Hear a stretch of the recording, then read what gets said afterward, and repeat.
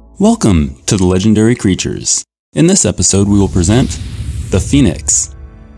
It is a fire spirit with a colorful plumage and a tail of gold and scarlet. This fabulous bird was associated with the worship of the sun and the Egyptian sun god Ra.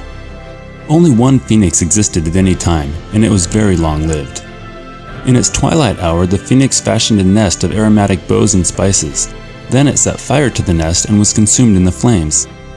A new phoenix miraculously sprang from the pyre. The Greek historian Herodotus is credited with introducing the legend of the phoenix into Western culture after his travels in Egypt.